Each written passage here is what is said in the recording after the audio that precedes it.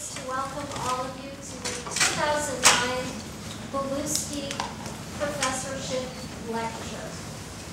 Before I introduce Michael Pyatok, our speaker this evening, I wanted to tell you a little bit about this endowed visiting professorship and the architect who made it possible.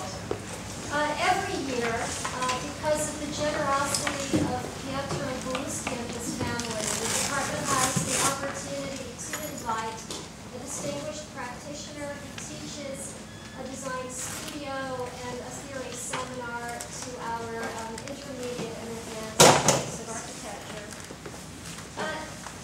It is very much in recognition of Pietro Beluski's career that we do this, and every year we like to just remind ourselves of the importance of his work. So I know that many of you have heard of the man and know quite a lot about him, but for those of you who are maybe new to our community, I'm going to give you a little bit of information.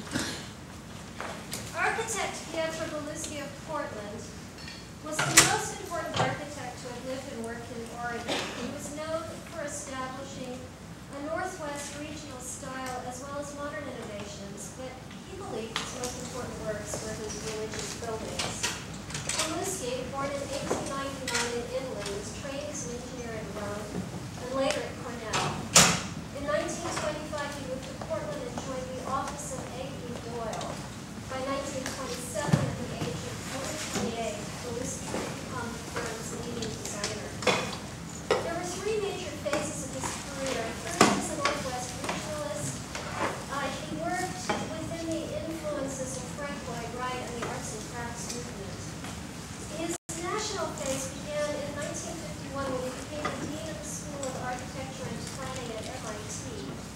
And during this time, he collaborated with many architects, including Walter Gropius. He also frequently collaborated with the artist Gregory Kepish. And he entered his third major phase of his career in 1973 when he returned to Portland to continue his work as an architect, a collaborator, and consultant. In 1972, he received the American Institute of Architects' highest honor, the Gold Medal for Lifetime Achievement. And in 1991, he was awarded the National Medal of Arts by President George Bush in a White House ceremony. Beluski was one of only two architects to have received that award. He died at the age of 94 in his Portland home in February of 1994. Joining him in making this gift to the school was his widow, Marjorie Beluski, who died in that very same home just a few months ago. And so I did want to especially recognize Marjorie this evening. She will be very much missed. And so, in celebration and recognition of Pietro Beluski, I'm very pleased to introduce a good colleague, Michael Pyatok, and want to tell you just a few words about him before we hear about his take on the U.S. housing crisis and the role of design in addressing that crisis. Michael Pyatok is a graduate of Harvard University's GSD, where he received his Master of Architecture degree, and Pratt Institute School of Architecture, where he received his Bachelor of Architecture degree. He's been an architect and a professor of architectural design for 42 years. His practice serves nonprofit organizations, private developers, government agencies, and universities in building market rate, affordable housing, mixed-use developments, and community facilities. Since opening his office in 1984, he's designed over 35,000 units of affordable housing for lower-income households in the U.S., another 5,000 in the Philippines, and 1,500 in Malaysia. Pyatok Architects has won over 150 local and national design awards for their housing designs. Harvard University appointed Michael as a Loeb Fellow in 1983, where he used the resources of the business school and the Kennedy School for Public Policy to explore strategies for affordable housing in this age of shrinking public involvement. I have always especially enjoyed Michael's take on concepts related to cost and value, combining ideas about economics with ideas about social justice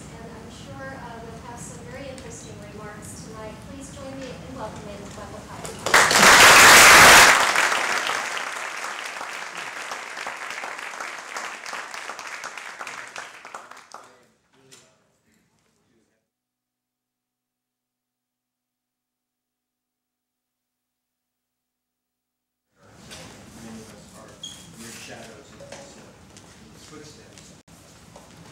When I was asked to talk about my work, I always try to put it in a larger social and economic context, which frames the way housing gets designed and produced in this country.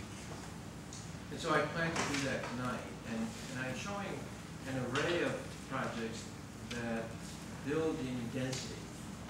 Part of that is to demonstrate one of the purposes of our work is to try to prove to Americans that not only is affordable housing for low-income residents a value to their communities, certainly a value to the residents, but that Americans raising children can do so at high densities. It does not have to be the single-family detached house or even townhome developments. And we can get as high as 150 to the acre or even more if we carefully think through how to organize the place so that it works socially for the families and especially for kids. So I'm going to gradually build up in that density to get to the end where we leap off at 150 per acre. Yes? Is the mic on? I don't know. It's supposed to be. Is it on? And you can't hear me in the back? You hear me okay? So we don't need the mic. And let's see if this works. Good, it does. So in starting out, before we start looking at any of the housing designs, I just wanted to remind you of the economic conditions of this country, which have obviously worsened in the last year. But I think the most graphic portrayal, I won't look at the cylinders on the left. Let's just look at the one on the right. That big blue mass represents 85% of the wealth of the country. It's in the hands of 15%. It's owned by 15% of our population. That really thin sliver of a red line that you see at the bottom, barely perceived in that overall rectangle, that tiny thin sliver, and I'll point it out, but you may not see it, that is not a borderline of this box. That represents the wealth that's owned by 40% of the population. So it, whoa. It's pretty shocking numbers. So of all the industrialized countries, this is the most unjust in the way its economic resources get distributed. And so most of the people that we provide our housing for are in that 40%, who virtually have no stake in owning anything of any portion of America's wealth. In fact, what comprises that thin line actually is some home ownership. There's home ownership in that bottom 40%. And the rest of it is automobiles, refrigerators, and other consumer durables, so-called durables. That's it. That's what they own. So it's pretty shocking. Oh, there we go again. That's high. Just looking at the cylinders there, that front cylinder that represents about 35% of the wealth, that's in the hands of 1% of the population. And the next cylinder back is the next 4%. And then the next cylinder back is the next 5%. So that top 10%, you can see, huge amount of the wealth is in the hands of really a handful of people. So that is what really is framing the so-called housing crisis. People, it's not a housing crisis. It's a distribution of wealth and income crisis. People are not earning at the capacity they should be for the labor that they contribute to the building of that wealth. They're not receiving their fair portion of it. So they can't compete in the marketplace for housing, which is the highest, most expensive thing that they need to purchase or rent in order to survive. Or another way of looking at it, we were just talking about distribution of wealth. Now we're talking about income distribution. If you look at the chart on the left, we all read the newspapers. CEO incomes have increased by over 300% in the last 15 years. They're astronomical. That's not even counting the bonuses that they get for bringing down the global economy. And the average worker's income has only increased by 4% during that period, and anyone on minimum wage, their buying power has actually dropped by about 9%. So it's pretty grim. It's pretty grim. Compared to the rest of the industrialized world, we're the worst in the way we distribute our wealth and compensate our citizens for their hard work. The racial injustice is another overlay on that. The average white household, their net worth is about 20 times that of the average African-American household. 15 million U.S. households there on the left and how they stack up, 75 to 80% are households with no children, and about 25 to 30% are households with children. So the majority of the households are singles and couples, either pre-kid age or post-kid age. And they're earning the overwhelming majority of the income. They're earning the lion's share of that income. You would think that the smaller the household, the less the income. No, the smaller the household, the greater the income per person. So those families that are trying to raise kids are actually earning only about 20% annually of all that is earned by people's labor. So it's not a particularly family-friendly or kid-friendly economic order that we live in, regardless of what the Republicans claimed it to be during their years in power. It's not a family-friendly system at all.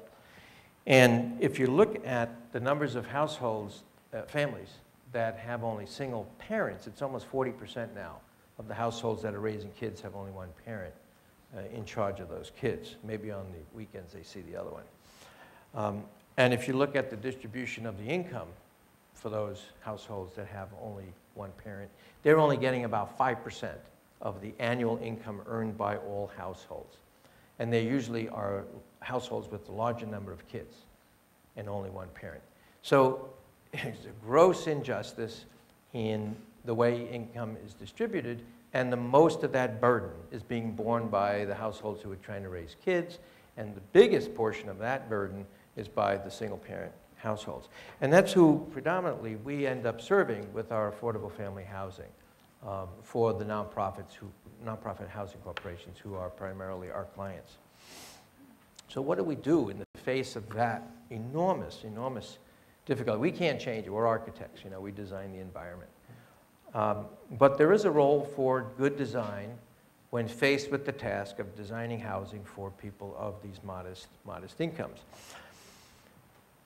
There is a political role too. We have a lot of convincing to do of the broader population out there that this is worth the investment on the part of the government, which is really taking money from some and making it available to others.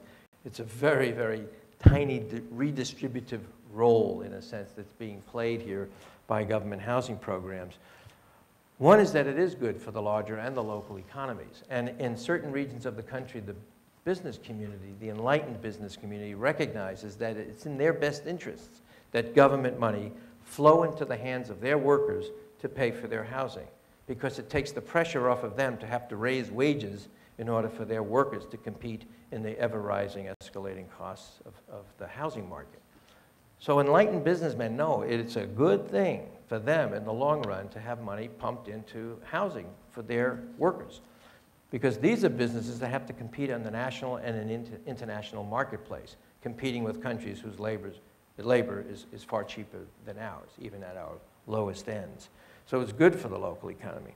It's good for the social order, because the less that people have to pay on their housing, the less they have to move around in search of cheap housing. It stabilizes the family, and the kids can go through school, K through 12, without ever leaving their neighborhood. Extremely important for their development, versus conditions where families who are paying 50, 60, 70% of their income on housing are forced to move constantly, year to year, sometimes twice in 1 year, as they get evicted or pushed out by rising rents. So it stabilizes the family, it stabilizes the kids and their education, and that can't help but be good for the stability of the social order. It's good for the environment, because all the projects, and you'll see tonight, they're all built in more compact conditions at higher densities, smaller dwellings. The average dwelling size that we produce is about 950 square feet as an average between our 2- and 3-bedroom units. And that's exactly what the average square footage of a home was in the United States in 1950. The average home now is 2,400 square feet. So we have SUV-ized our dwellings, just like we did our cars and our museums and churches and whatever else has been oversized. So it's been good for the environment. Higher densities, smaller dwellings, close into infrastructure and transit, walkable distances to the services and retail that's needed to support the families. So they've been green without ever knowing it, that is, the nonprofit housing developers, until it's now fashionable for everybody else to start thinking about because they have to, given the price of oil and other things like rising oceans. It's good for property values. It's been demonstrated that this kind of housing, when well done, not only does it not detract from local property values, in many instances it actually begins to spur them, because the quality of the housing being produced is better than what's in the immediate environment. But certainly when it's injected into middle and upper income communities, it does not subtract from the property values. If anything, an empty lot is now put to active economic and social good use, and if it's well managed, it will look as good as the market rate housing in the area. It's good for the residents and for the neighbors. The neighbors, of course, benefit, and lower income neighbors, they benefit from the fact that the vacant lot is no longer vacant and rat infested and full of broken down couches. It's now actually occupied by residents who are contributing to their community. And if it's built into a middle-income neighborhood, those folks begin to, and their kids begin to meet a wider diversity of folks, both through the schools and on the streets of their communities. So they benefit from that richness and that cultural diversity. And then finally, the cultural legacy. This is an important one because we try with our work to engage artists from the locality in helping to make the place a landmark, a cultural landmark. More than just housing, more than just architecture, but something that even in its earliest stages is looked upon as that thing is something that 30 years from now when it has to get renovated, or the choice is there between renovating it and tearing it down, they will not tear it down because the neighborhood will have become the community. Okay. The NIMBYs are at it. What did I do? Is that, oh, maybe that's mine. I didn't turn off my, maybe it's this guy. My BlackBerry. It's home calling me. Yeah, I'm turning it off. You think that was it? Yeah, so making these places in such a way, with such a level of charm and richness, design richness, that people really feel it's a special place. And 30, 40 years out, they will not tear it down, and that's probably the best way of making a sustainable development, is that all that embodied energy is not thrown away just 30 years out. In a world where buildings are around for centuries, we throw them away in 3 or 4 decades. So the better designed it is, the more likely it is it won't be torn down, and monies will be found to renovate it for the next time around. 4 other issues that we have to, sorry for all the text slides, there will be pictures, sorry. There are some myths that we have to dispel with each project that we design, and one is that families can't live at higher densities. So you're going to see that as a theme running through the projects, that they in fact can. That the rental housing is not as good as ownership housing. That's a myth we try to dispel. The quality of our housing looks as good as any market rate condos in the area. And it also helps dispel the myth that renters are second-class citizens compared to homeowners. And if you look at the statistics of any of our major cities, the majority of the residents are renters, not homeowners. Our most creative cities, or the ones that are considered to have the biggest creative class, New York City, 80% of them are renters. Chicago and LA, it's 60% or more. So these major cities are dominated by renter households, not owner households. Ownership means you now have an albatross around your neck for the rest of your life, and you're going to be very conservative in your behavior because you don't want to mess it up and foreclose on your mortgage. So it has a conservative influence on your behavior. I think it diminishes people's creativity, owning a home. So there, take that. I'm a homeowner. And a landlord. I rent out my second floor, so I'm a landlord too. And 2 other important issues that strains of thinking that run through our work, 2 major tasks, is organizing and then designing. The organizing work at the front end of any project is really important because we have to engage the neighbors and potential residents in the direct process of designing the facility. So we don't touch pencil to paper until we have that kind of direct input. And I'll talk a little bit more about that in a moment. And collaborative design, it's a way of saying that we also want in the room with the residents and the neighbors, those who might potentially be regulating the this development, that is providing its passage through the entitlement process. So we want the planners in there at least to witness what's going on when the residents and the neighbors are talking about what they'd like to see. Because often we are doing things, or they want to do things, that are outside the codes, outside the zoning codes. And we're going to need to seek variances. And if the planners are in there watching and listening, this is not something we make up. It's coming from the people themselves, that they're willing to ask for these variances for this design to be incorporated into their community. And then the designing, two kind of themes that run through the work. We really often have to design to fit the context. This is not just lip service. This is serious stuff. If there's one building type that has to respond to the conservative pressures of what homeowners think domesticity is supposed to look like, it's housing, rental housing in particular. Because what we're doing is we're introducing into these neighborhoods that are usually dominated by the homeowners. Even if it's a majority renter neighborhood, the only ones who show up at the Planning Commission, City Council meetings are the homeowners. They control, they're the gatekeepers. And so we have to please them, we have to satisfy them, we have to push their cultural buttons of what they think domesticity is supposed to look and feel like. There's no way getting around it. And so architecturally, if it means we have to put on a blue blazer and penny loafers and nicely crisped iron pants and a nice striped, preppy looking tie, architecturally, that's what we'll do. Because what we've done is we've brought into their neighborhood housing that is 4 times the density of the local neighborhood, and for people whose incomes are half of what the local neighbors are earning on an annual basis. So those are two major cultural shifts. And if it means it has to be brought in a Trojan horse, we make a Trojan horse.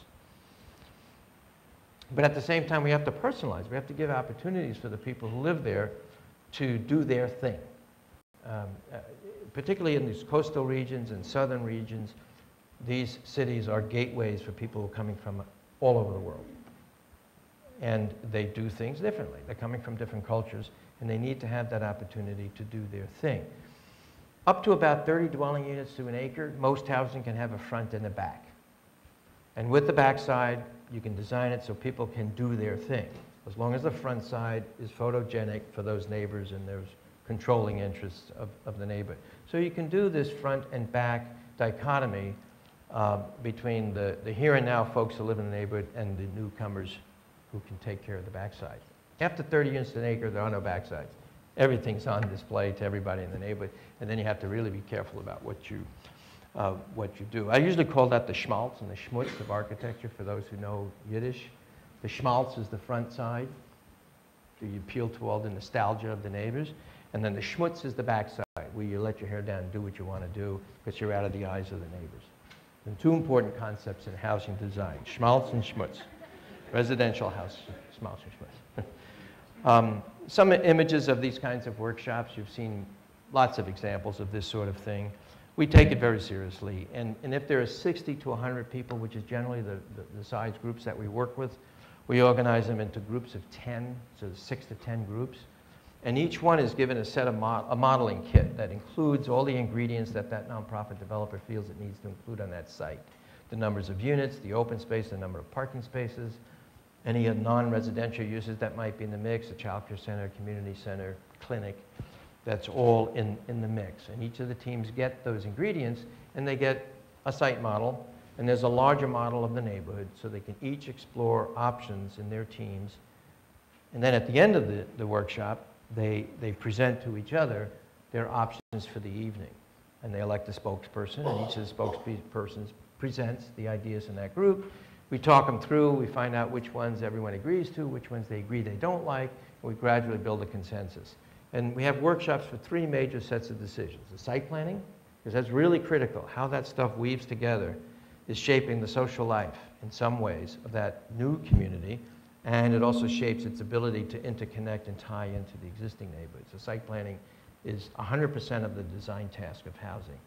The other 100% of the design task of housing is the unit planning. How the houses are going to get organized, because we are dealing with 3 generations, 4 generations. We are dealing with folks who work out of their homes, not in front of computer screens, but they're making and repairing things. They're doing semi-industrial work out of their homes.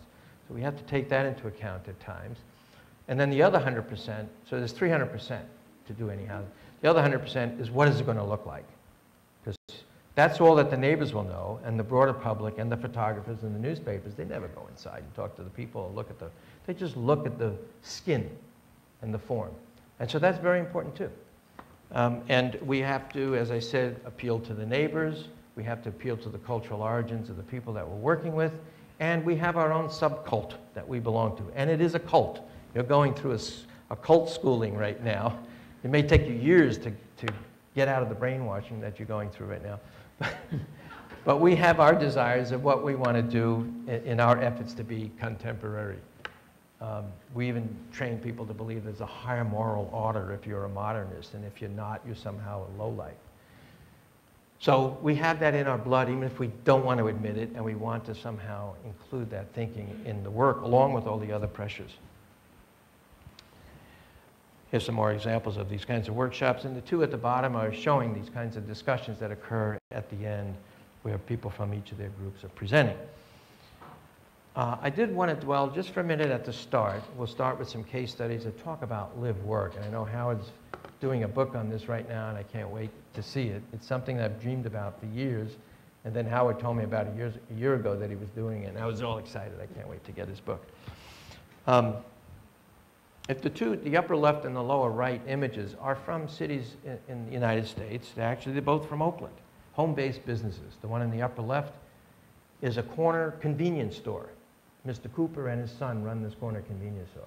It's obviously not built to building code. It's definitely not conforming to zoning code, but they can get away with it because it's in a poor neighborhood. And the zoning police aren't around. There are no wealthy or middle-class homeowners to moan and groan about such a creation. And so they can run their little business there, serving their surrounding neighborhood. And the guy on the lower right is a sheet metal fabricator, and he runs a business out of his first floor and his garage, doing sheet metal fabrication as a subcontractor. The other two images that I show are from Hanoi, which is one of the few, the capital city, one of the few remaining so-called state-controlled socialist or communist regimes. And yet it has more small-scale capitalist entrepreneurial activity than any U.S. city that I know. Because as you walk through the streets, particularly the old section of Hanoi, as you see these images, lining both sides of the street every 2, 3, and 4 meters, which is the width of the properties, are workshops producing something. So there's about 20 on each side, so you get about 40 of these family-based workshops. You're walking through a factory floor when you walk down one of these streets, and each is dedicated to a different type of business. So one street is women's shoes, another street is rubber stamps, another street is men's pants, another street is ductwork and sheet metal, another street is cabinetry, and so on down the line. Anything conceivable that we make, there's a street for it. And it's got all these shops lining it on both sides, and 2, 3, and 4, 5 stories of housing above it. So it's true mixed use. And family-based business. We don't allow that with our zoning anymore. We zone these things out, and our building codes don't permit it. But if you look back in our history, when we were pioneers, you had to work at a house. When we were colonists, we had to work out of a house because there was no system in place there to do it for us. And even immigrants at the turn of this century were finding ways, and immigrants always find ways to make that additional income to survive. And they use their dwelling in one way or another as the source of that income. We've made it very difficult, though, for that bottom 40%. That's how we hold them in that tiny sliver. They can't build wealth because the residential codes don't permit it. But here was an example where we were able to do it. This is 25 to the acre. This is first-time homeowner housing for families at 60 to 80% of the area's median income. We went through that workshop process. There were 3 auto courts that they developed with about 18 families per auto court. And these, the houses that they developed, if I could point to the one over here. Okay. There's a reason for the laser. In this house type, by the way, you can see there are core houses with expandable attics, just like Levitt did. So you can add 2 bedrooms and a bathroom up there. And then the carport on the side, which you get a glimpse of over here, can eventually be built out as a garage with another room on top, another bedroom. So you can eventually really have a 5-bedroom house here. And some of the house types in plan included ones that had a bedroom on the ground floor, right off the front foyer, along with the garage once it's built, could be a home-based business. And it could actually expand for outdoor use in the back. So you can keep the family car in the apron, your pickup truck in here, and then the cement mixer or any other hauling device that you have back there with all your tools can be in the backyard. And that could be your clean room where do I really need this? Or do you need it for the recording of it? Because okay, all right. And so that's where you can do your taxes and keep your records if you're reporting it to the IRS.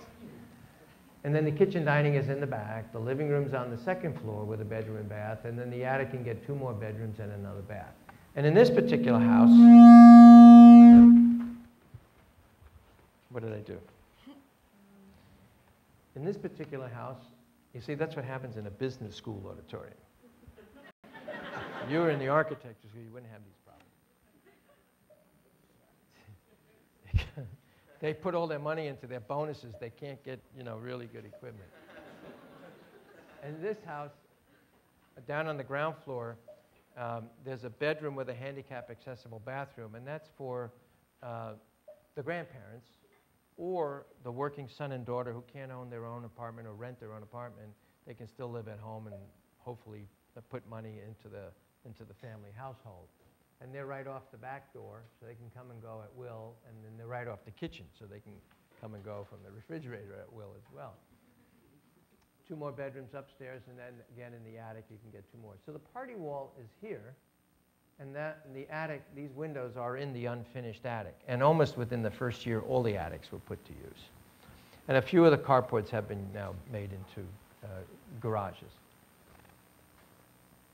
Here's another example. This was on a parcel that was partly in Oakland, partly in the city of Emeryville, and this centerpiece is owned by the county because there's an underground creek. We worked with the neighbor. The neighbor was really upset with a drug-dealing liquor store that used to be here and with an abandoned gas station that was there.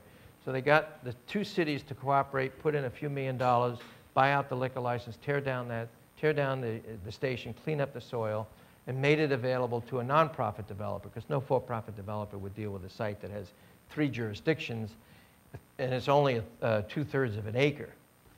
And a very angry, collaborating neighborhood that's watching everything that's going to go on there.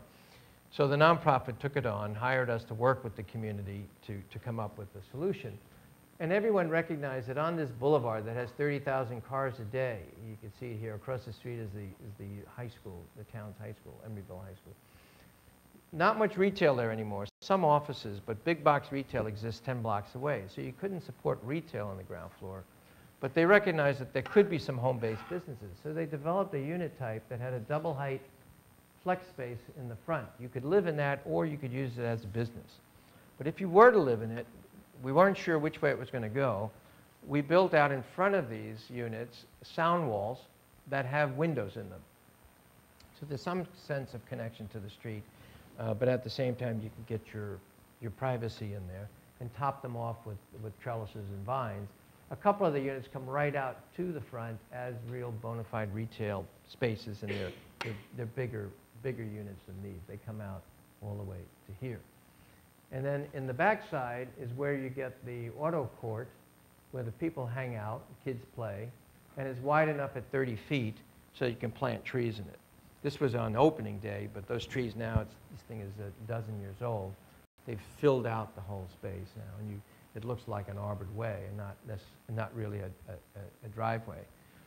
So the front is kind of a harder edge. We had some artists do these murals to memorialize the creek. That it's in an aqueduct down 15 feet down below. From years ago, it's been there. We couldn't do anything about that. And then the back begins to morph into these house-like units because we're up against a single-family neighborhood behind. So that's at about 35 to the acre. Here's another one at 35 to the acre. This is a Hope 6 project that we just completed. It was an industrialized piece of land. There was industry on it, and about 200 units of public housing built around 1960. And 2 little snippets of parks, one here and one there. So we aggregated all the land for the parks into one central place, We pulled it down to the south so it would connect up with the existing neighborhood and not just be surrounded by the new neighborhood. And actually what it does, it also forces the streets to bend and slows down the drug dealers who are escaping the police, or cruisers, or industrial trucks trying to get through the neighborhood. Forces, it's a form of traffic control. You have to make a deliberate stop here to make a right or a left. You can't just go flying through, because there's a tot lot right here. So, and the way we achieve that, we put townhouses above flats. These are townhouses above flats, townhouses above flats, townhouses above flats. And we get 35 to the acre without having to depend on elevators, corridors, or fire stairs. And that's what we are attempting to do all along this journey as we go higher and higher in density, is not depend on those things, because kids in those things mix too well. And they become mischievous and unsupervised, and they get deconstructed in no time at all. So we try to get the densities to go up and up without having to depend on those devices. And that's how we achieved it here. And so we get these alternating auto courts. That's a pedestrian entrance, auto court, pedestrian court, auto court, pedestrian court, and so on down the rows. We did it here and here. And I'm going to be showing you this one and then phase 3. So here are some of the pedestrian courts with the townhouses above flats, about 45 feet across. And then the auto courts in the back, where the townhouses above have these big outdoor rooms above the carports. We can't afford garage doors, and they can't afford to maintain them. And we could not afford decent pavement in here like you saw in the previous one, so it ends up being asphalt. So it feels more like a car realm rather than the kid play realm, which is really what it becomes. Everybody knows the kids in their trikes and skateboards and inline skates, whatever with wheels. They play in this court and not in the grassy court in the front. And these are secured auto courts, so people can't break in. But they do anyway. They come through the garbage. That's another whole story. You can ask me about that in a question and answer. And then phase 3, which faced the industrial area to the north, it's a different kind of architecture because we don't have that pressure to domesticate it as much as we did on the southern end when it was next to the existing older neighborhood. But once again here, we begin to scale it down. The same way we scale it down here, so there are about 20 families per courtyard. Same thing here. On top of this garage, we have clusters of 4 townhomes per grouping. And then we have a central muse that's private to these 85 families, and then another 20 families over here with their own courtyard. These are the 3s and 4s, so this is really a baby farm. This is really a high density. This one is 2s and 3s. One side faces the street, the other side faces the park. And the sunscreens that we originally had on the south side got value engineered out, and we're waiting for the trees to grow to screen it. But again, we have townhouses over flats on this side and townhouses over the parking on this side.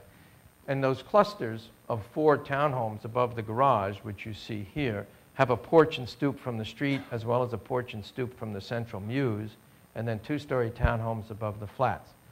So we're now at, in this one actually, we're closer to about 40 to 45 per acre.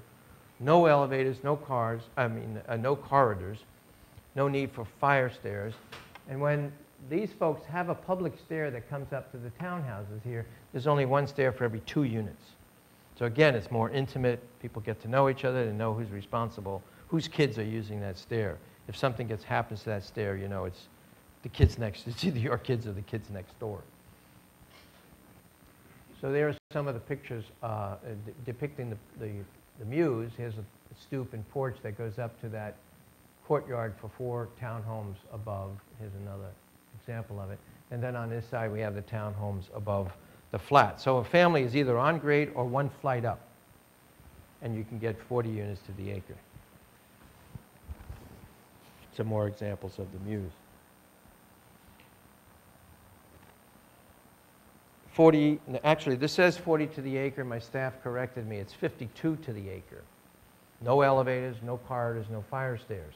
It's on a hillside in Tacoma, 20-foot drop from one side to the other. And we had 2 sites to work with, about 75 families.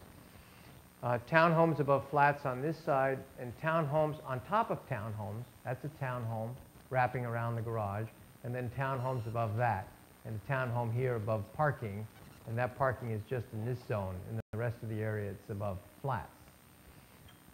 So a family only has to walk up one flight to get from the central courtyard play area, and from the alley, they walk up only one flight to get to this house here, and then up another flight to get to that house there. So you never have to walk up more than 2 flights from your car, and 1 flight for the kids to get to the central play area.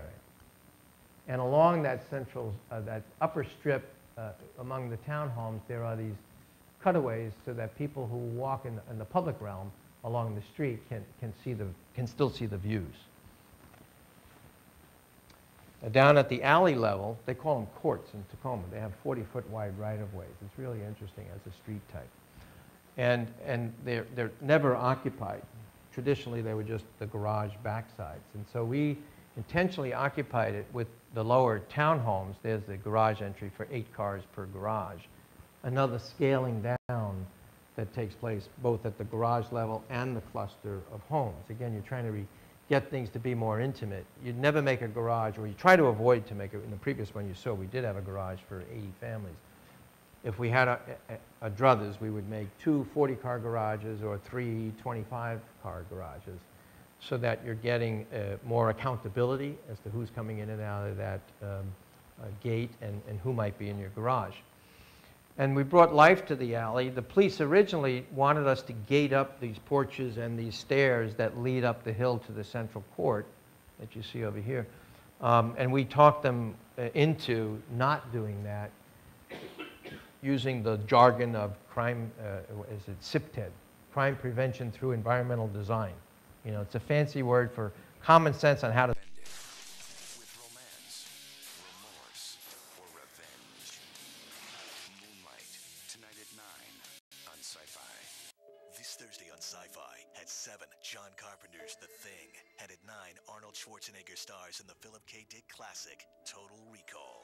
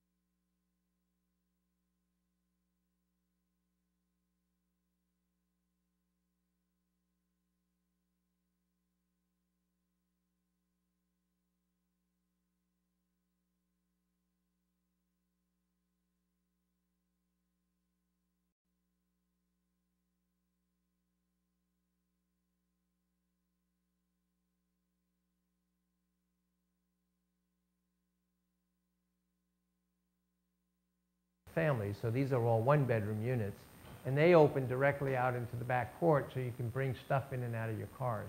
And the back play area is all fused with the parking areas, because the kids are going to play in both. So there's no curb separation, no tire stops. It's just one big field of play surface, and you separate them with the trees and bollards. And the cars come in through these innocent 2-car garage doors, one on this side, one on that side. And it disguises the fact that there's parking for 24 cars back in there. And you line all the edges with the dwellings. Townhouses above the garage, and in this case, townhouses above the community room, and townhouses above flats. More examples, they did 3 sites along that street. Again, a garage door between these 2 townhomes, and that garage door is feeding 24 cars into the development of 24 units. The bigger 1-bedrooms with the taller ceilings and bigger windows for the artists, and then the families live above. And this was a smaller site down the street. Same principles. 50 to the acre for families in a downtown location right next to a bus terminal. So this is transit-related housing. There's the bus terminal. It was really just about 0.9 or 0.8 acres, and we had to put 40 units here. But they still required us to include 1.5 cars per unit, even though we're right next to the bus station, and we're right downtown. This is California thinking. and a child care center for 40 kids and their playground. All of that has to be on grade by licensing requirements. So this is the first time that you're going to see an elevator in the sequence thus far, and that elevator just goes from the garage level, here it is, from the garage level to the garden podium level. And you can avoid taking the elevator. You can take this stair that will bring you up to the garden level. Again, no corridors, because these are all townhomes sitting on top of flats. Townhomes sitting on top of flats, in this case on top of the child care center. And there's that little court entry, which you see here. You could take the stair up one flight, so you don't even have to use the elevator. And then you could take the elevator up the one story to the garden level. These are some of the surrounding street scenes. And then up in the back, you have a courtyard. It's car-free, of course, because you're on top of the garage. And you can see the two-story townhouses above the flats, and the stair up starts here, and the one stair for every two units. Comfortable living environments for families. 55 to the acre. Now we have to get more serious about elevators and double-loaded corridors and fire stairs. But in that community group, they recognized fairly early on that the front buildings that face the boulevard that need the elevators and the fire stairs and the corridors could be for all the one-bedroom units and some of the two-bedroom units. So you have your smallest households, fewest number of kids occupying those buildings that require these gizmos in order to work. All the families in the 3-bedroom and 4-bedroom houses are in the back in their own houses, their own cottages, if you will, in the back. So there are 45 families in the back cottages and about another 47 ones and twos in the front elevator-served buildings. And the same principles of compartmentalization exist here as I've been promoting elsewhere. There are actually 2 buildings here in the front with about 20 to 22 units each with their own lobby and elevator. So they have their own separate secured entrances. And then behind them, the clusters of townhomes are also organized into 2 separate groupings of about 20 to 25 families each. And at the top of the stairs, where you enter them, they have a secured gate. All of the people who come and go from the place have to come through that central secured gate. So you buzz them in there, and then they still have to get buzzed into one of 4 separate entry points to these compartmentalized pieces of the development. And I often use the analogy of the hull of a ship. It's divided into a series of compartments, so if one gets punctured, the water doesn't get everywhere. So if somebody breaks in here who's up to no good, they can't get into the other 3 departments or compartments. They only get into that one. So you have a way of controlling the crime. And people, once they realize that this place is well secured in this manner, you're not going to commit a crime there. You go elsewhere. And then on the street front here, for the first 2 years, we had ground floor retail, a child care center, a community center, and a kind of big incubation hall for businesses. This was about 8,000 square feet in here for small businesses who would rent 100 to 300 square feet to start up businesses. And across the front, we set back the glass 5 feet and had these roll-down doors to allow for street vendors, really cheap storefronts. It lasted about 2 years because we're about 4 or 5 blocks off-center from the real pedestrian-intensive retail district out in East Oakland, this part of East Oakland, called the Fruitvale neighborhood. And so the street vendors just had trouble surviving. And then the indoor ones then opened up to the outside. It's a long story because when we worked in the workshops, the vendors who were working on the site in an old grocery store liked the idea of just one way in and out because they felt secure. People couldn't rip them off because there's only one way to come in and out. When they're out on the street, there's a higher likelihood of being ripped off. So they led us to make the indoor market of 8,000 square feet with the one way in and out, and we insisted on setting the glass wall back to create the opportunity for street vendors because there are vendors who don't mind being part of the street. They're not afraid of the street.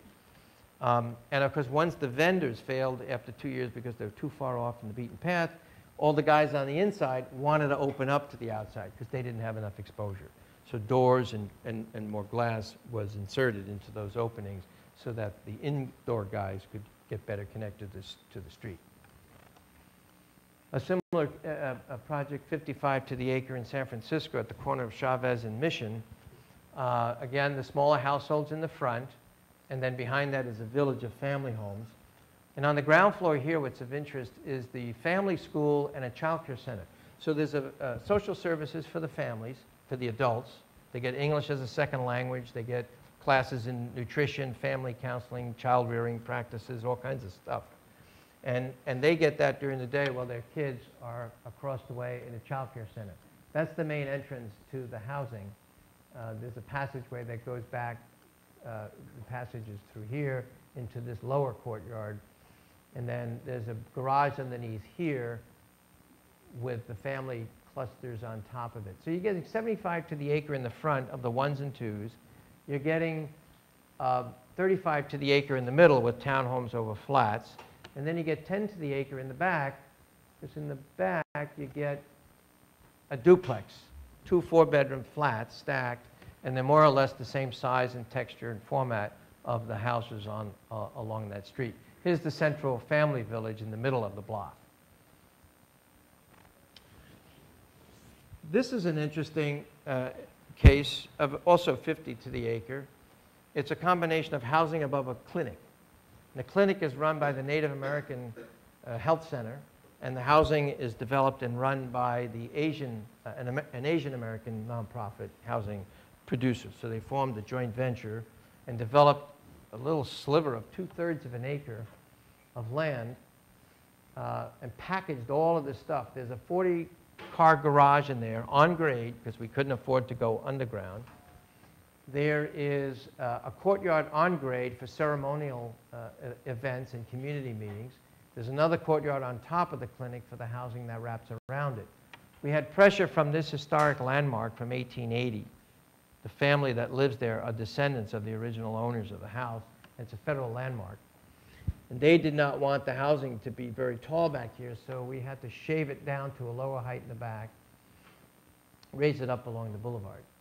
So we have a number of cultural ingredients in this one that was very important to the Native American Health Center to give the Native American community a presence on the boulevard.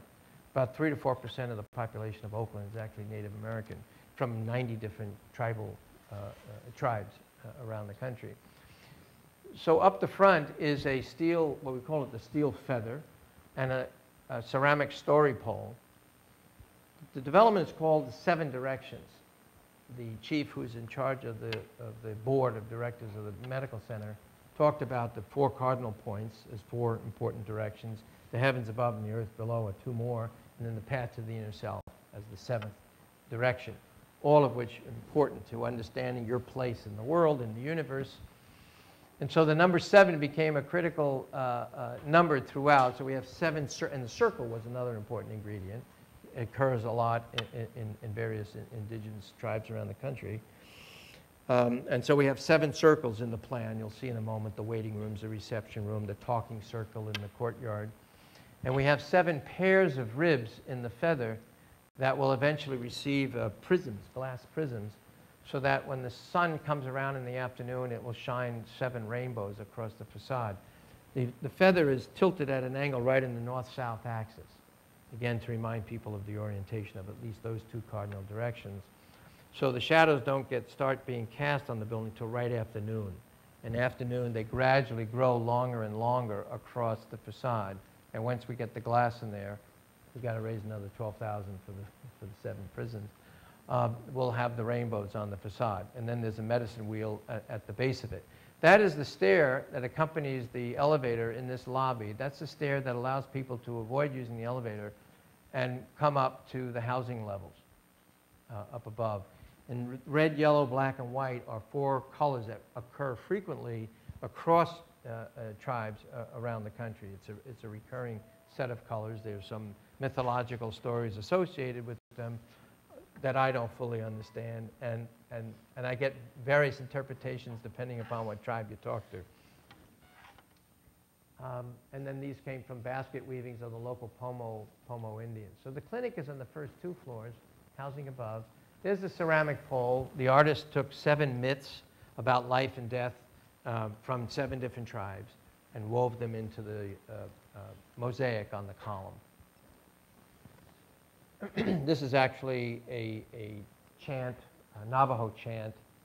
In beauty, happily I walk, with beauty before, and happily I walk, with beauty behind me, happily I walk.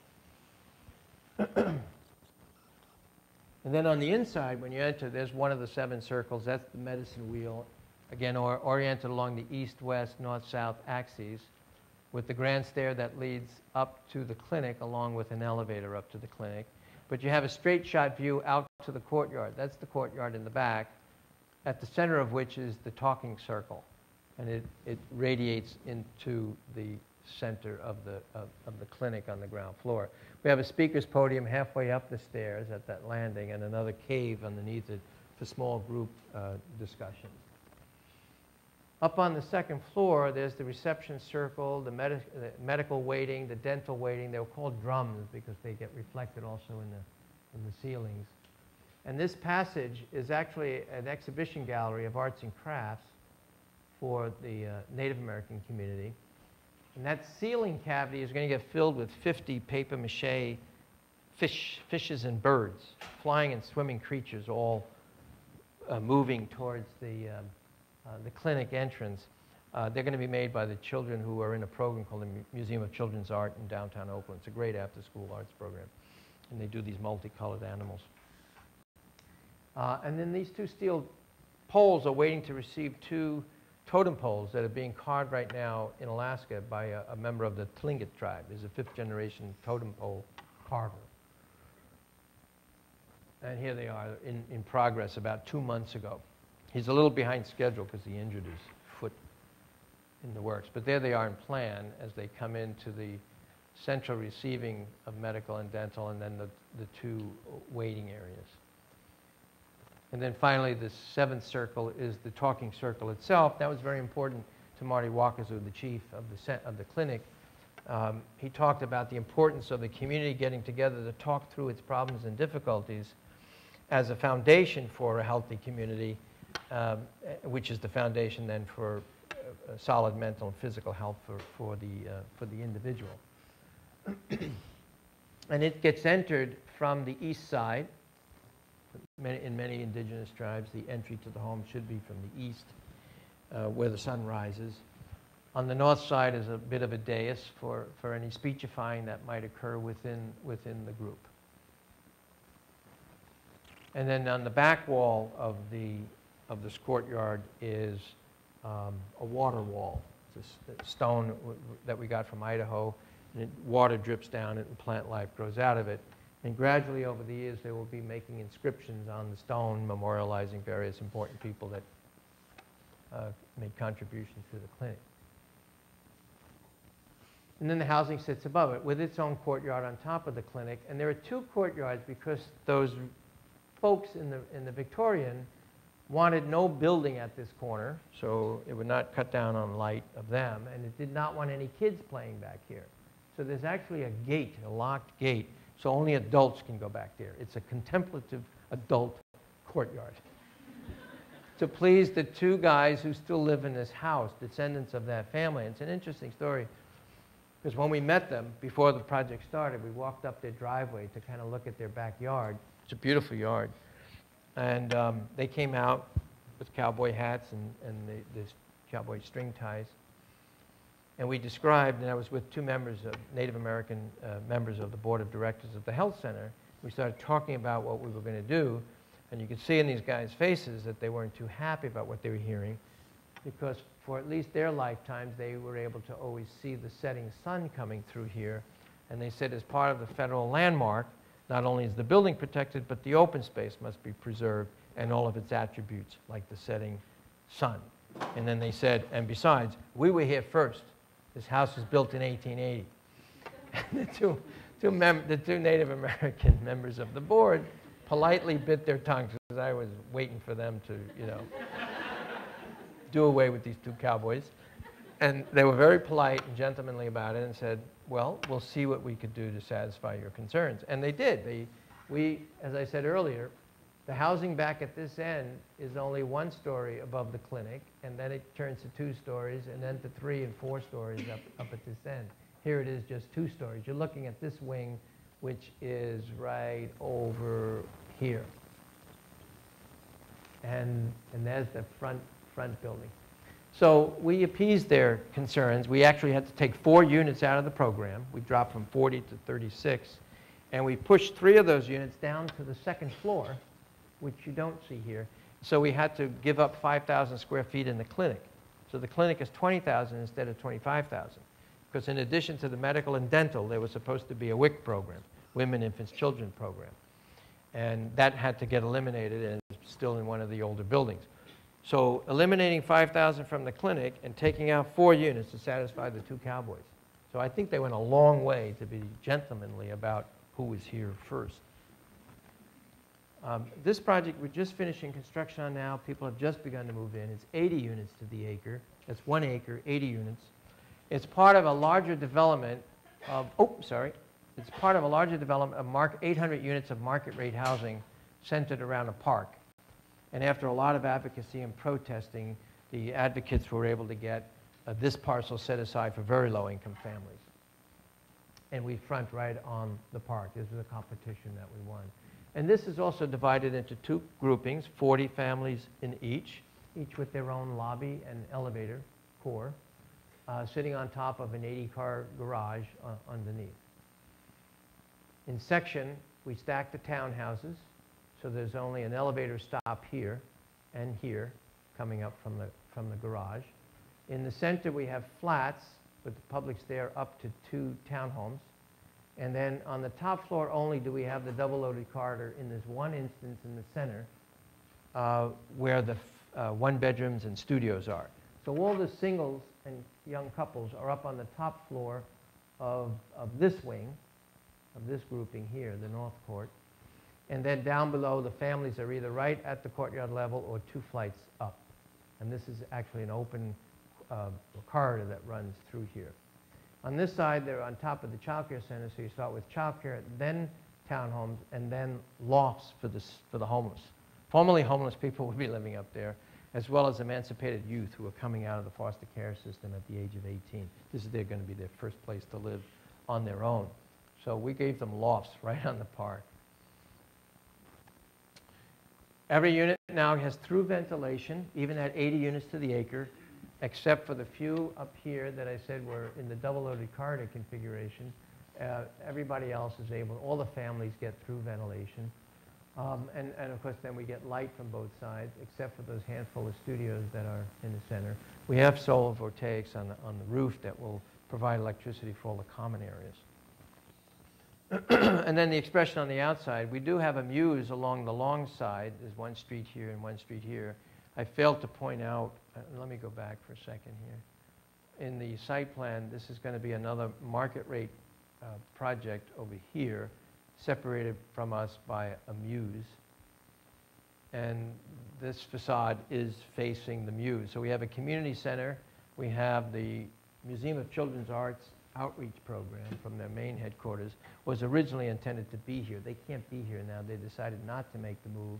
So we're trying to find another arts program because the back of that theater, the Fox Theater, is now converted to an arts magnet high school. It's a really cool program. And the old theater itself is now a venue for various kinds of music performances. So it's a really rich combination of stuff. There's the mews. And here's that corner where the mews meets 19th Street. So like I said, it's almost finished construction. There's a number of things that have to be done on the outside, but families are beginning to move in. So the first families are already inside.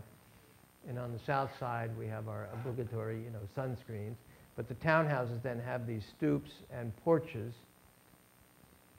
We introduced some tile work at the eye-level band and the top band. This is in the Art Deco district of Oakland. There are a lot of interesting old tile buildings, so we introduced some tile.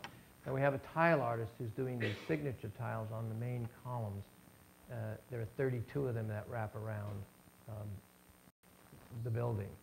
And we asked her to try to use the tiles to express the presence of Native American, African, Asian, and Latino Americans who will be living in here.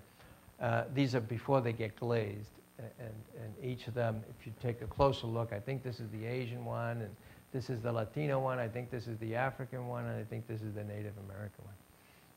The colors will be reflective of the colors of the other tile. This development now is at 100 to the acre. Families, again, mostly families, in Phoenix, along their main corridor, light rail corridor. It'll be a block from a light rail station. The light rail station is not, well, the light rail station is now there. This will probably start construction in the fall or spring of next year. Fall of this year, spring of next year. And the way we organize this, on the ground floor underneath here is a parking garage at the back portion of the site. It's ringed by an alley and really a very short dead-end street over here. So we didn't mind exposing the garage to those conditions. We're not offending anybody. But in the front under here are 2 retail shops with a central courtyard on the east side, so that in section, that courtyard is actually 4 stories tall to let in the east light. Again, the morning light comes into now the group living room. And it's open on the west end as well, but screened from the setting west light, which is very hot. And we get our through ventilation in the courtyard. We get our through ventilation in the units at 100 units to the acre. Did I say, was it 100? 65 on 2/3 of an acre. Yeah, it's 100 to the acre. We are relying now on elevators and corridors, but the elevators for the kids stop here for these 3-bedroom flats, and they stop here 1 flight up from the courtyard in an open-air galleria for these 2-story townhomes that are 3-bedroom units. So the kids never have to leave this realm. And then the singles and couples get their double-height lofts. They're back-to-back with the double-loaded corridor, but because of the double height, they get the vertical stack ventilation. And then running across this midpoint, we have cables with movable fabric shades. So the courtyard, most of the courtyard, can be in shade through the summer months. So the lofts up above, the 2-story lofts are up here. These 2 floors are the family townhomes, and then these are the family flats, and the retail is down at each of the corners. We'll be hiring a Native American artist to do some kind of metal symbolic thing, sculpture, in the great opening on the east side. We'll have our obligatory sunscreens. Charlie Brown's not here. He'd be proud to know that I do follow the sun. He thought I never did. And then the south, of course, is going to get the benefit. They own this office building, by the way, the nonprofit, and the developer occupies the top floor. And then on the west side, we have the smaller aperture that allows for the through ventilation of the courtyard, and we have the outdoor space for the singles and couples on the top floor. This is also 100 to the acre, but it's senior housing. This is the one senior development that I'm putting in here, simply because to show you that even with senior housing, they can become important landmarks and symbols in a very tough neighborhood. This is a tough drug dealing neighborhood in East Oakland. It's in San Antonio neighborhood. This is the neighborhood that I live in when I'm down in Oakland. It's where my house is. And we decided, well, we needed to screen the photovoltaics on the roof, and we did that with this crown of glass that we had an artist design up here, and backlit it at night, and it gets the afternoon sun during the day, backlighting it with an outdoor screened, glass screened in deck off a community room on the top floor. So the seniors can hang out on the top. They get views of the bay, views of the hills to the east, but it makes this grand gesture ceremonially announcing the importance of seniors in the community.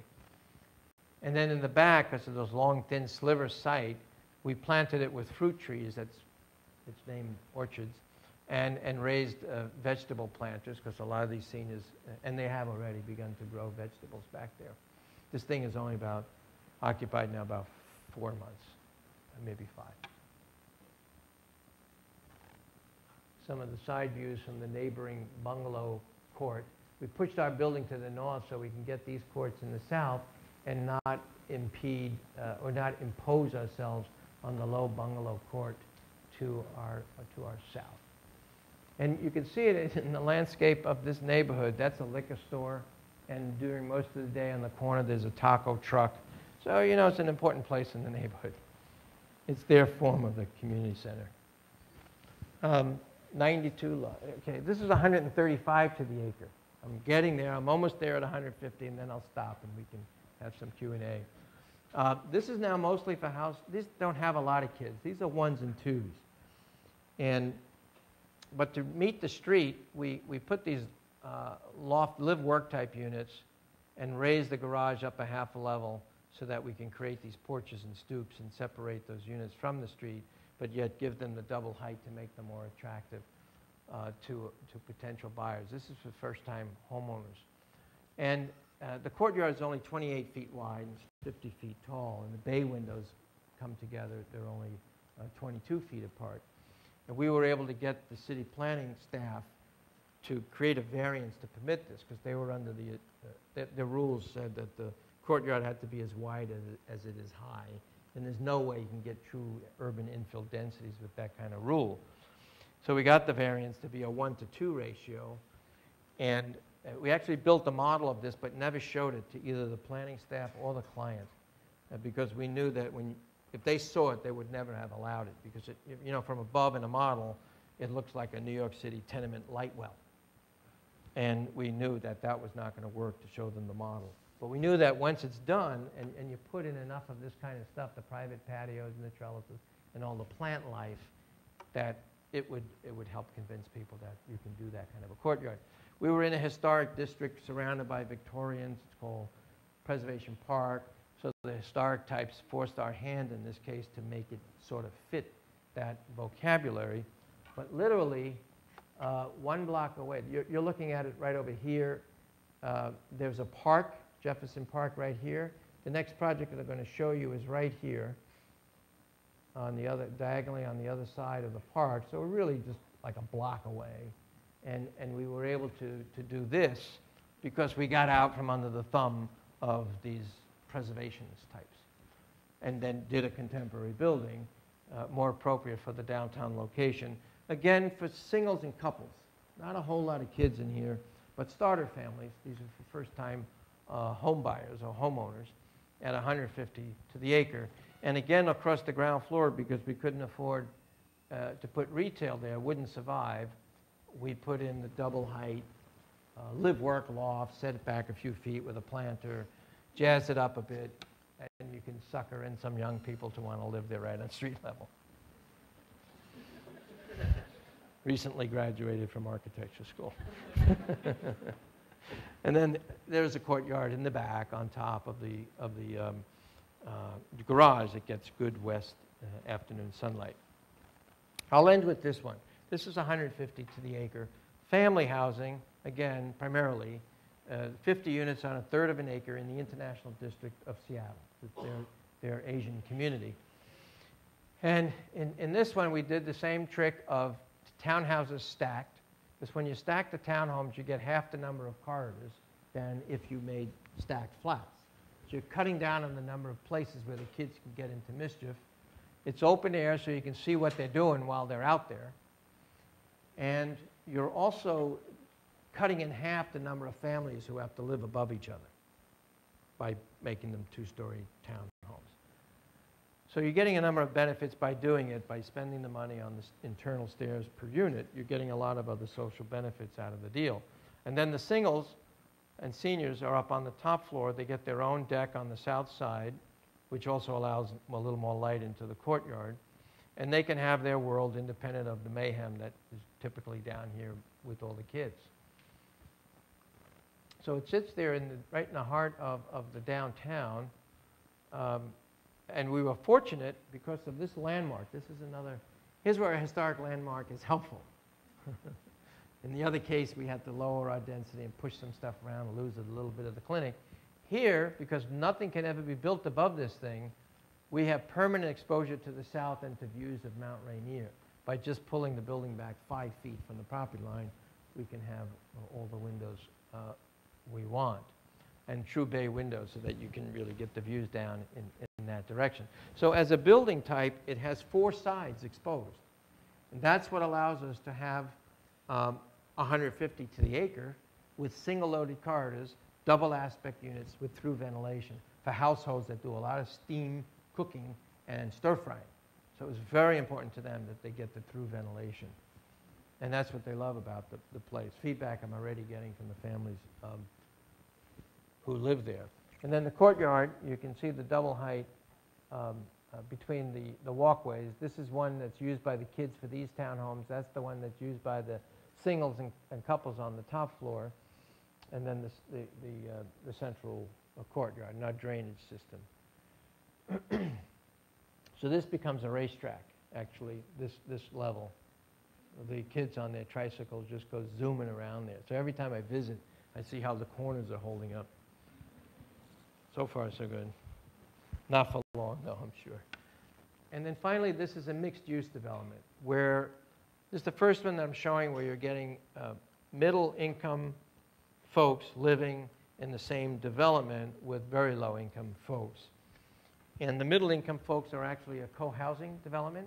This was an abandoned building. It had been like this for 20 years on this block in downtown Oakland, Swans Market. A private developer wanted to get all these 4 lots from the city and develop it as all market rate housing.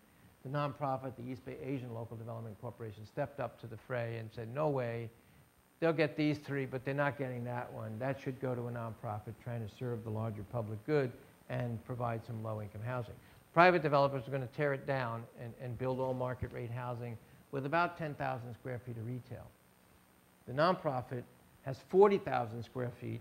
Well, they saved the historic building. They have 40,000 square feet of non-residential stuff, restaurants, offices, the Museum of Children's Arts program, after-school arts program, and 40 units of housing. Half of them are rental for very low income in the new building, and half of them are the co-housing folks above the parking that we inserted off the street that also serves the convention center. That's a big parking garage here.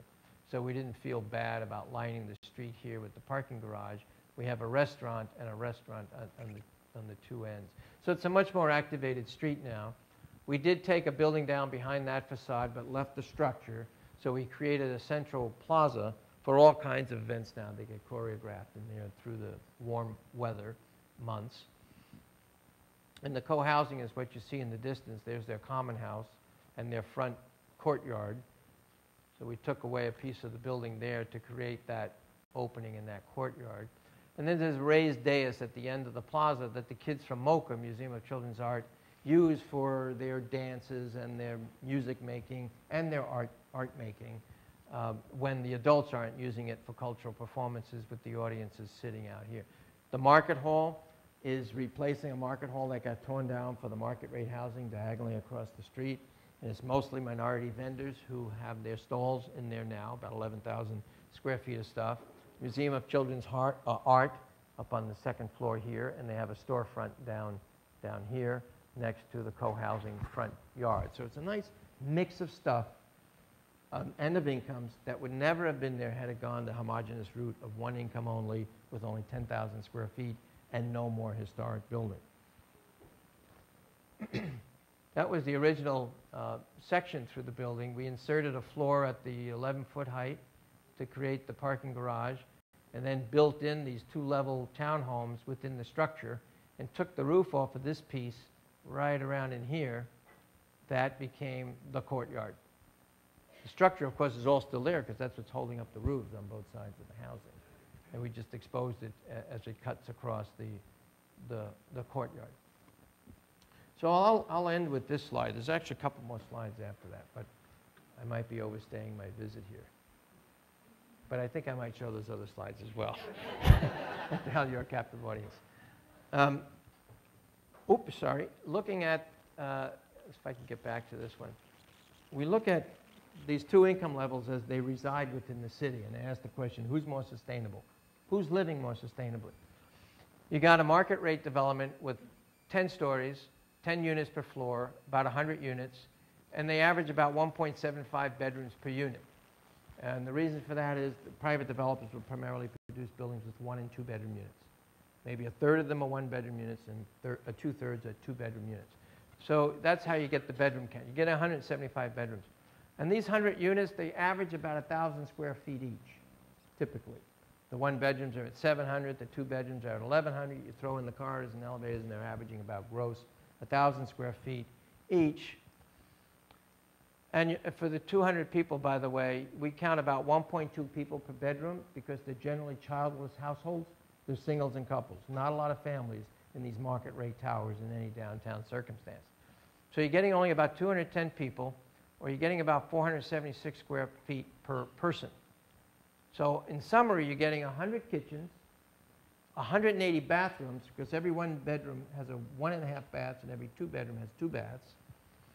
You're getting 175 bedrooms for 210 people. Now down the block is affordable development in wood frame, 50 units only to the acre. So ostensibly, this thing at 100 units to the acre is twice as dense as this, right? Because we're just counting units. And when you're counting units, you're only counting kitchens, because that's what defines a unit, is its kitchen. It's telling you nothing about the size of the units, the number of bedrooms, or the number of people in those units.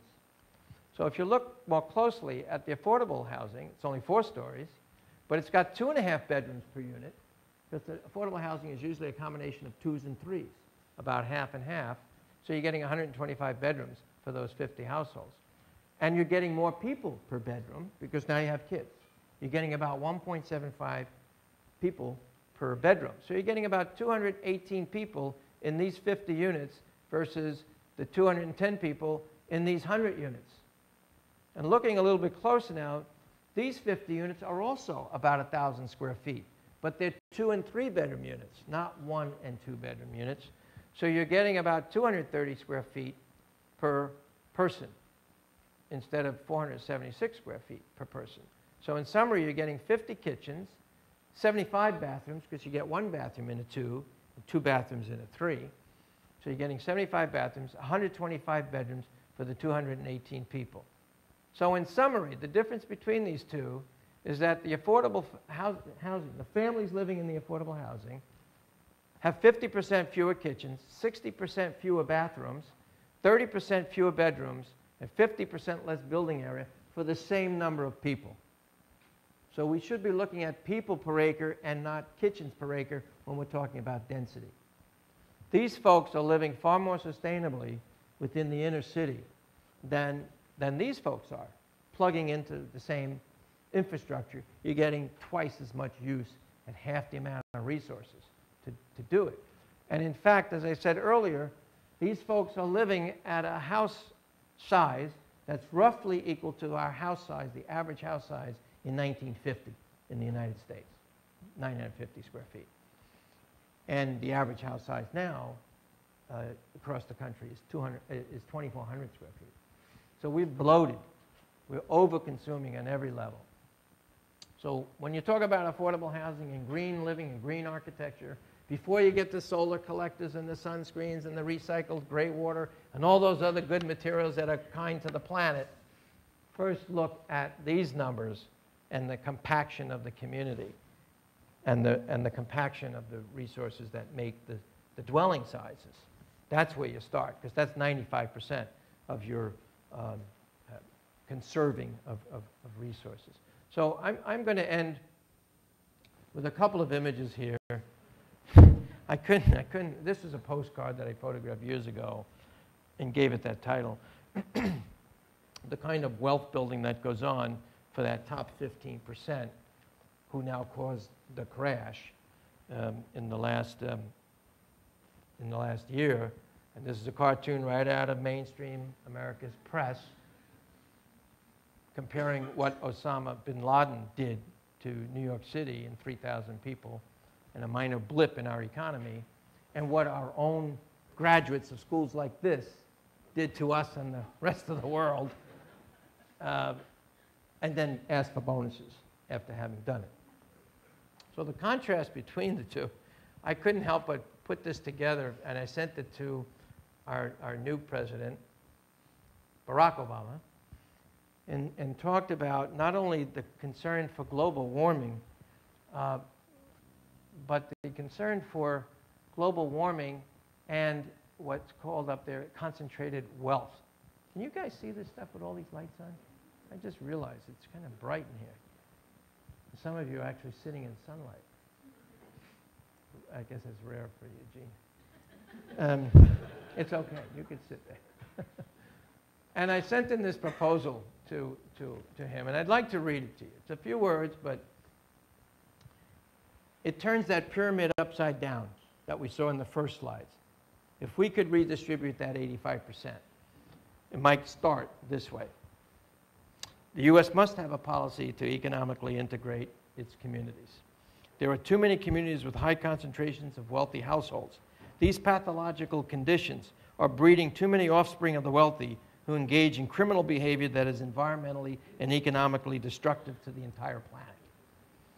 And therefore, we must deconcentrate these ghettos for the rich by importing lower-income people or lower-income households to provide positive role models.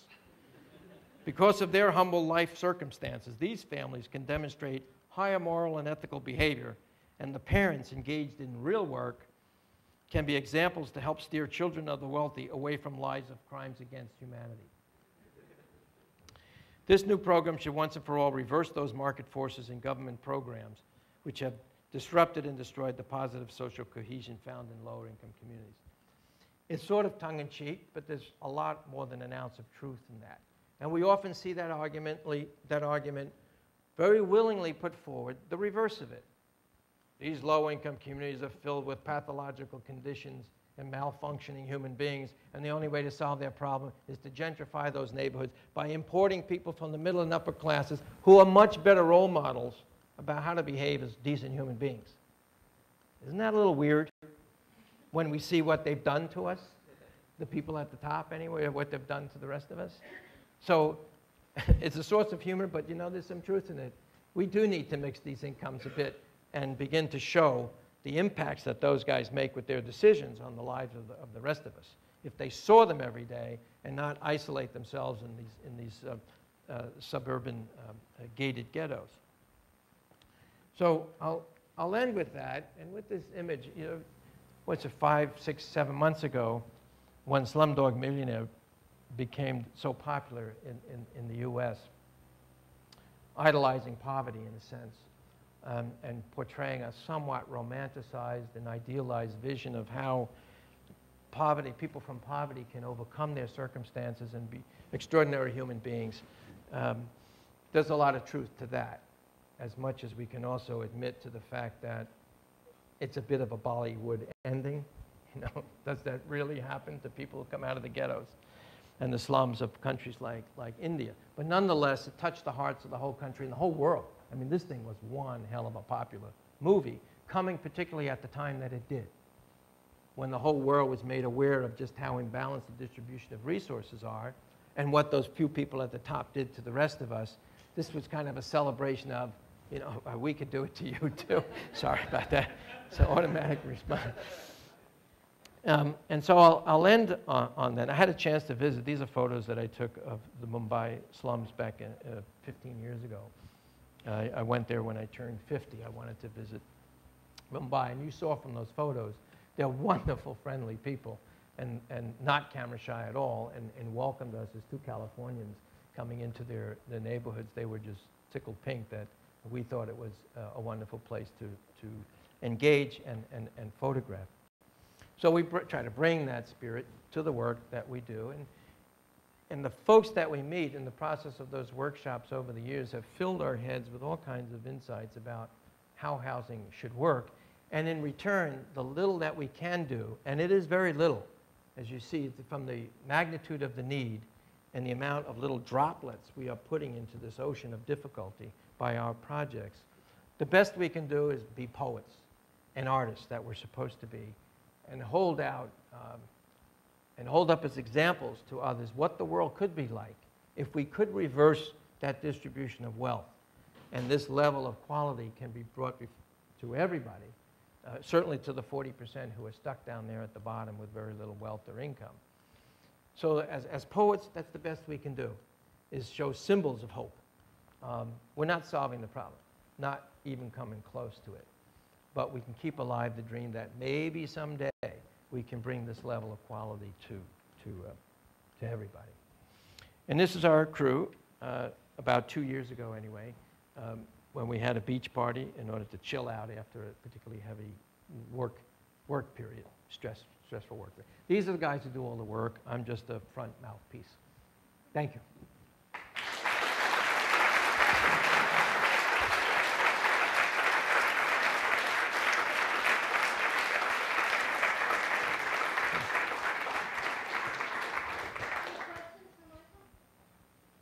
Yes, sir. I was wondering, I know you're a big proponent of allocating some money to the non-built environment in a lot of these situations, doing things like social programs for the community. And I was, looking at your buildings there, and they're really, really beautiful. But a lot of them have like bay windows and very attractive features. I was wondering, how do you balance between money that could be spent potentially on social programs and architecture? Yeah. They come from two different streams, those sources of funds. So when we're spending money on buildings, it's not necessarily taking it from the money that has been set aside for the social programs. They come from two different allocations. And then within our allocation for the buildings, just after years of experience, we know where to spend the dollars, where they will make the most impact in the everyday lives of the residents. You don't spend it on the systems that no one sees. I mean, we do it to code. We're seismically proper, and our plumbing works, and all the electrical systems work. But engineers tend to be conservative, so you have to really watch them like a hawk, because they could be spending money that they really don't have to be spending, which is why all of our projects are done with three people at the table: the client, us, and the contractor, right from the start of the design. When we're working with the community and coming up with the general concepts, right at that stage, when we have that general concept, we have the contractor already begin to prepare an estimated preliminary concept budget. And we have constant monitoring and budget or cost estimating done throughout the process, working with the contractor. And that helps us to make sure that those systems that no one ever sees but are essential to life aren't absorbing too much of the budget, because we want it to be put into the cabinets and the countertops and the carpeting and the hardware and the bay windows and the trellises and the nice gates and fences and the 5-color, 10-color schemes and the tiles and the sunscreens and all that stuff that everybody sees and takes some delight in. I was wondering, I don't think it's a question, but do your projects usually fall within budget? I mean, is that? Yeah. Is that a question? Yeah. By the time we're done with it, we're usually within 3% of the target budget, or we're either right on or within 3%. The only time where we had trouble with that is when everybody else was having trouble during the 90s, when the costs of construction went through the roof.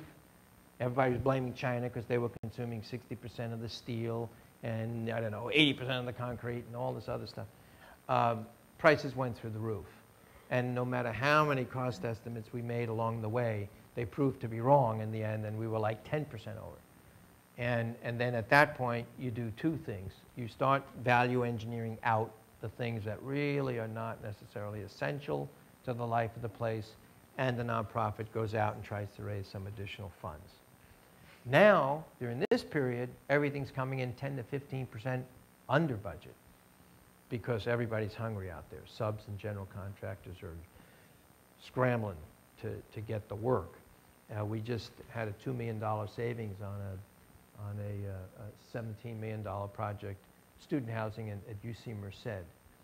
And now we're putting it back into higher quality, all kinds of finishes, and turning all the wood trellises into steel trellises, so they'll be maintenance-free over the years, or a lot less maintenance than they would be if they had to be wood, which is what we thought they would have to be.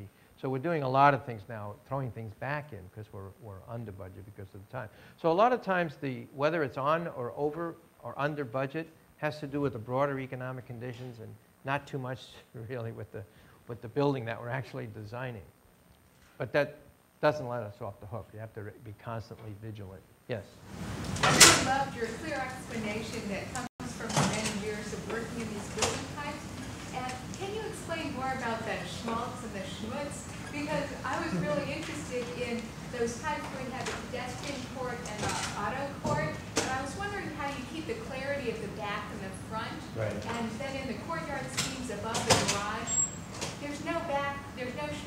right? Right, Because there's right, no tax. right. If you could Yeah, talk about I put this talk together to start at 30 to the acre and go up from there.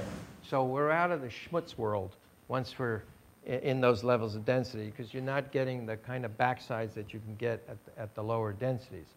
A lot is exposed to the public realm. But we do get those inner courtyards. And in those inner courtyards, the intensity of the life at the courtyard level, which will be totally dominated by the kids, those places are going to look very, very lived in within a matter of 2 years, because you've got, 50, 100, 200 very experienced deconstructors of the world. It's their job in the world. Can I ask, is it a problem not to have doors on the street, or is it just enough density in those neighborhoods that that is not a problem? Well, we always try to get doors on the street, multiple inches, lots of townhouses lining the lower floors of a high-density building, so we can get lots of stoops and porches. You're getting lots of attention then on that street. Instead of a building that has only one entrance and everybody just looks at the street, you can actually go out and do something about something that might be going on out there. So we don't have problems with that. What your concern is that with those... Some of them, they just had a major gate or two, and I was just wondering, could they have retail or garages? Oh, yeah. In those developments that had retail all across the bottom, it's a boulevard. And it's very hard to put families on the boulevard. So those were lined with retail or artists. They have their own entrances. But, artists are a different breed. They'll live anywhere if the price is right. Yes? I was curious what AMI stood for. You had that on the... Area median income. Thank you. Yes. In those developments where you had the possibility for entrepreneurship spaces down below, are there programs with the government agencies and nonprofits that you're working with to help the folks that are moving in there get that set up, or how effective has that been? Or Unfortunately, no. In the case, in both those cases, they were homeowner projects. And so they have a little more freedom to be able to do that. In the one case, in both cases, the zoning permits it. So they're not going to get in trouble with the authorities for running a business out of their home. In the rental developments, I don't know of any management company that likes the idea that the renters are going to use a portion of their unit to be silk screening T-shirts 24 hours a day, or making plaster statuettes that they sell at curio shops, or that they might actually be repairing electronic equipment as a business, and the place is just filled with other people's gear. The rental management companies don't like to see that happen, and that's the biggest impediment. And so we'll design it into the unit and be quiet about it. And it's generally, the strategy is after you come in the door, you try to get a bedroom right off the front door, so that if you do have customers coming in and out doing whatever it is that you do, they don't have to invade the rest of the house. And there might even be a separate door then into the rest of the apartment. You try to slip it in under the radar, and you don't call it out. You just set up the conditions that if somebody got the light bulb and said, I think I can use that for, I can get 6 sewing machines in there and get my buddies over here, and we'll do piecework for the Gap. I'm sorry. There's another hand up. Yeah. Yeah, this is more of a site-specific question, but given all your work that you've done in areas like East Oakland and International Boulevard and Fruitvale as well, have there been any major social obstacles that you've had to deal with in development of these projects? The only place we ever run into any serious opposition is in wealthy communities. In these low-income communities that you just mentioned, the only resistance might come a little bit from the local minority, lower-income homeowners for the same reason. They're worried about their investment. This is their only wealth that they have. They're part of that bottom sliver. And so they may get a little concerned. But as soon as they get involved with the workshops and they understand that the nonprofit is a good one and with a good management company, and that we really are listening to what they are saying and we're trying to work in their concerns into the design, And then when they hear about what the rents will be, they realize this is housing for their kids and their nephews and nieces. And so, okay, yeah, we're with you. But in communities like Palo Alto, we just spent almost a year with the neighborhood group there trying to get in a 35-unit SRO, studios only, 400 square foot studios, again, for working singles and some emancipated youth, 18-year-olds coming out of foster care. And that neighborhood put us through the ringer. I mean, that building is going to cost over $300 a square foot to build. Now, part of that is simply because it's a small project to begin with, and it's going to cost more. And when you got 35 units with only 400 square feet, you got a lot of kitchens and bathrooms per square foot, and those are the two most important ingredients of any home. So in a typical apartment building where you have 1,000 square feet with kitchens and bathrooms, here we have 400 square feet each with kitchen and bathroom. It does bring the price up no matter what.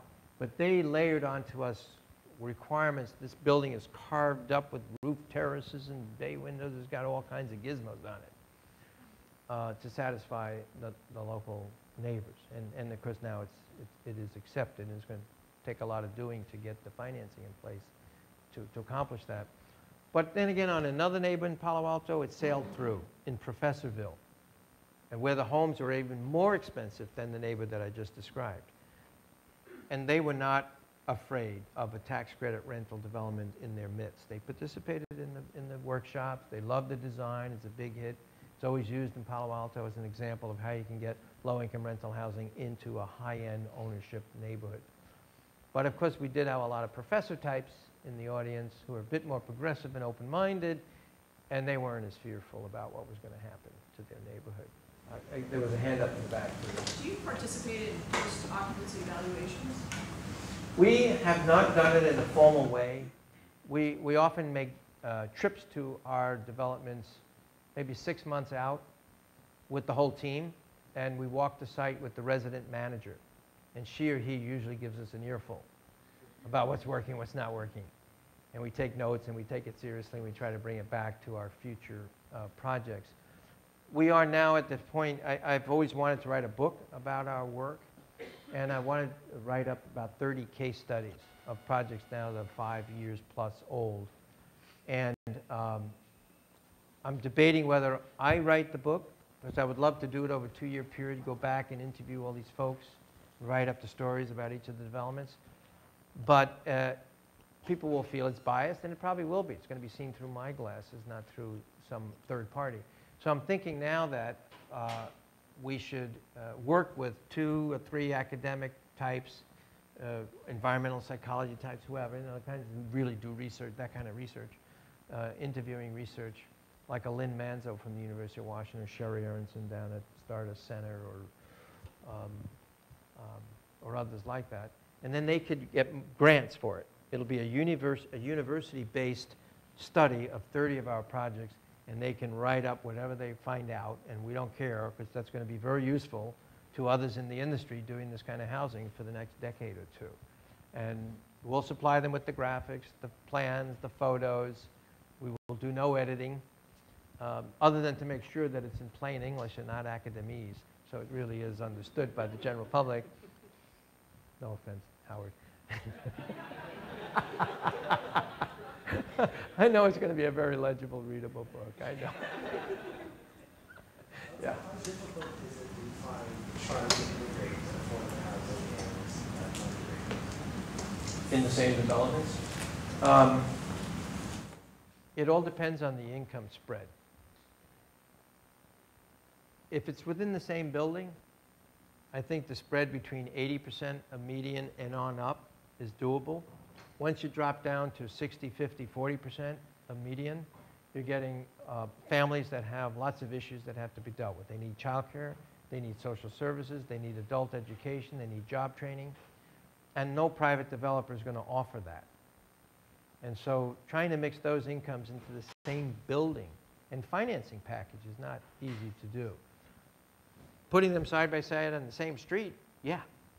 This is owned and operated by a nonprofit with its social service enriched programs, and right next to it is a market rate high-end condo. And they're integrated because they're in the same neighborhood. they're using the same streets and using the same shops, like Pike Place Market in Seattle or Pioneer Square. You got $1 million condos right next to the lowest of low incomes for SROs, where people are struggling to overcome substance abuse problems, right on the same street. So that kind of integration, I think, is very doable. But trying to mix it in the same building, that spread of income, I don't think it's real. Yeah. With regard to the different densities, what economics is like a sweet spot? Going up different stories, having elevators, that kind of thing. Right. Yeah. That's a good question. The cost per square foot. And sometimes you just have to ignore where the sweet spot is, because you simply have to get more people in the inner city. And it will cost you more once you escalate to that point of having the elevators and the corridors and the fire stairs. You are going to be spending more per square foot to make a building like that function properly. Now, presumably, we'll be getting more units out of it. Once you get over the 50 per acre, you're beginning to depend on those devices. And so it will cost you a bit more. But on the other hand, you're getting that many more people utilizing the existing infrastructure and the existing bus system. So you're getting lots of economies of scale in other areas that are not usually measured simply by looking at the cost of the building. I hope that answered your question. Yeah. The cities like San Francisco where they've become practically emptied out the middle class families. Is there any of these nonprofits, are they trying to develop something for middle class? Yeah. There are a number of nonprofits that operate in San Francisco. We don't do any work over there, 1 or 2 projects in our whole career, because we're based in Oakland. And San Francisco, every affordable housing project in San Francisco has money from the Mayor's Office of Housing. And they have a strict policy that you cannot, your design team must come from San Francisco. You know, they're very provincial that way. That doesn't happen in Oakland. We have to compete with San Francisco-based firms to get our projects in Oakland. But we can't get them in San Francisco, so we write it off. So I don't know as much about it, but I do know there are a number of families over there, nonprofits who are producing affordable family housing. Very expensive to do, because the land is very expensive, and they are having to go to taller and taller concrete frame buildings to do their family housing. And they're the highest cost per square foot for family housing than anywhere else in the country. It's even higher than New York. But they are doing it.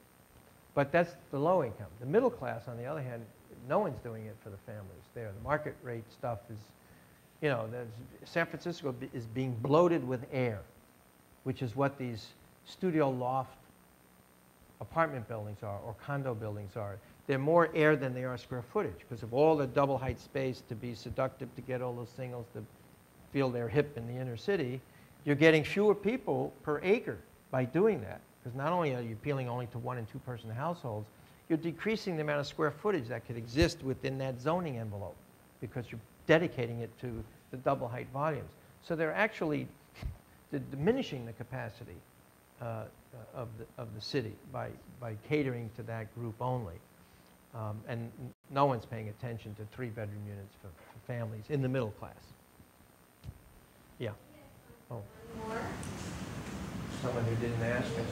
Oh, okay. In writing to Obama and so forth about this redistribution of wealth, have you made any calculations in your own mind about perhaps what the social housing need and the kind of scale of change in this country? I mean, you look at European countries that have 20–30% of city housing and social. Right. You always drool when you look at the European examples, because there's so much of it, and the investment is taken seriously. Really high quality buildings. Some of my students now in the seminar class that I'm teaching in Portland, part of their exercise is to look at other countries to see what their so-called social housing or subsidized housing is like, and you know, it just puts us to shame.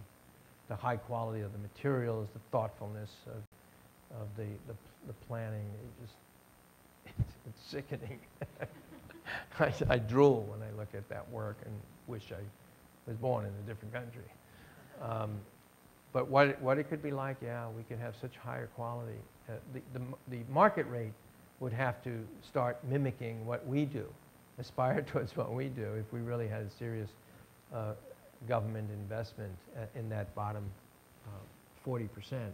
And even with what we do now, I was mentioning that, I think last night in Portland, when you go to these awards programs, housing awards programs, and there's always a category for affordable along with the market rate. The market rate developers are always stunned when the slides come up for the ones that won the awards in the affordable housing category, because they look better often than the stuff that won the awards in the market rate stuff. And they realize that, well, they don't quite try as hard as they could. They invest their money in the sizzle stuff to attract a lot of nonsense to make to what they think is appealing to the market, to make it more attractive. And they're not really looking at the more substantive things they could be doing to make these places more livable. Thank you very much. Thank you, Christine. Thank you, folks.